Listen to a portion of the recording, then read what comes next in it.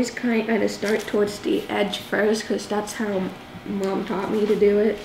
And like you can just re-roll this and turn it into some different cookies. I prefer to like cut the hole when they're on the pan because it gets harder to move them when there's a giant hole cut out of them.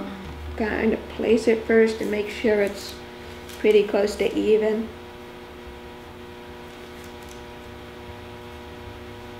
Can't have an off-center snow globe. The hard part here is getting this out. You make it look pretty easy though. Yay! Perfect.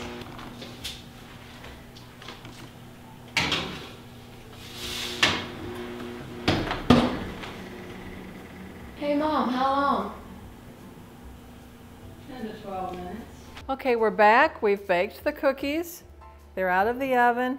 And now we're going to make those magic little glass windows. And so we're using isomalt, magical ingredients for the modern cook. And this is really just a version of a sugar replacement. But what we'll do is put it in a measuring cup, microwave it at 20-second intervals until it melts and is real bubbly. And you gotta move fast. You just need to start pouring right away. I have a Silpat underneath my parchment here, a silicone mat. That'll give it some flexibility as we pour it in, and we'll just tilt it to try to fill those openings. All right, we cut and baked our sugar cookie dough, and then we used the isomalt to make the glass windows, in this case, in our cookies. So now we're gonna go ahead and start the icing. So I'm just going to go ahead and run the icing around the rim of the area that I want to cover. This is royal icing. Like with the cookies, you can use whatever recipe you like. We're just going to run it right around the edge, and then we'll come back for the fill. Just level that out the best you can. Then I'm going to turn it because I am going to do the white next. We'll start with the white. And again, I'm going to try to line close to the edge and close to the other edge, and then fill in. Using these offset spatulas, they're easy to handle when you're icing cookies. In my mind, it's the best way to do it. As long as you've got the icing there, you want to keep the icing ahead of the blade of your knife or your spatula. And you can turn your cookie as you decorate it if it helps you to do that. This icing makes a nice snowy look on the edge of the cookie. We'll let those set because we'll have to turn them over to fill them. So that's the next step. Okay, so now Casey and I are going to show our artistic side. We're going to add like a three-dimensional layer to this. We're going to add more icing.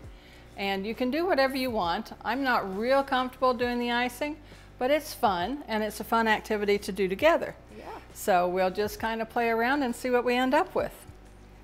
I'm going to go ahead and do red on red for that bottom part. Here we go, we shall see. Now I'm just going to go ahead and do some dots around the top to kind of try to refine the edge a little bit.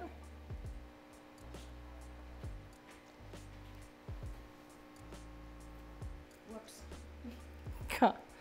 Only can you do this because we're not serving these to guests. These are for us.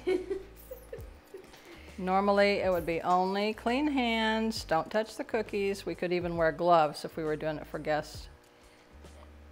I washed my hands right before this. So. And then you put them in your mouth. Yeah. You need to stop doing that, please. It's tasty. Like I said, it's a fun family activity.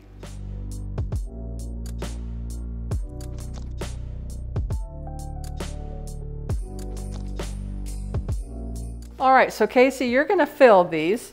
We've just inverted the ones that we're filling. They're upside down on our table. And Casey's going to put in the items that he wants to shake around inside when it actually is filled all the way and we seal them together. Don't put your fingers in there. Well, Don't put your fingers in there. It's for us.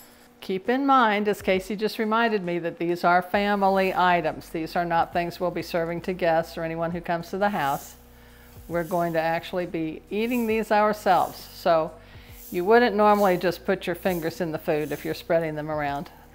All right, so now what I'm going to do is put icing around the rim, and then I will hook them together. So let me move these over so you can see what I'm doing. I'm just going to put this together this way.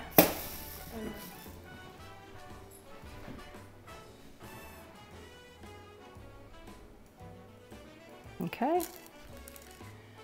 And we'll press this one on.